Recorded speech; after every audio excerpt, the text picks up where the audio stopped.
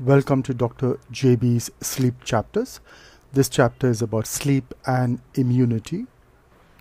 This is episode 6.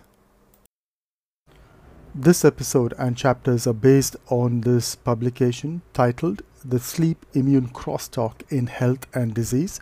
This publication is available in the public domain.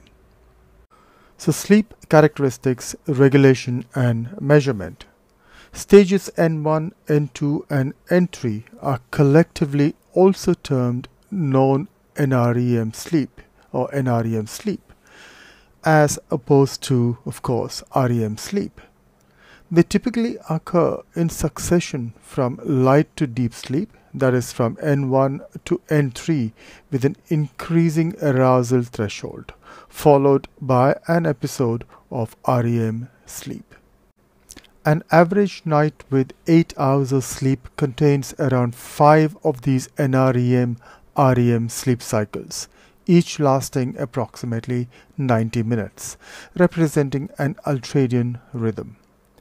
Whereas NREM sleep is predominantly under homeostatic control, REM sleep is mainly under circadian control.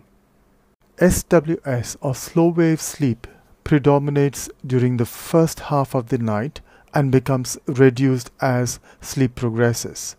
In contrast, REM sleep episodes are typically short at the beginning of the night and become longer and more frequent in the second sleep half.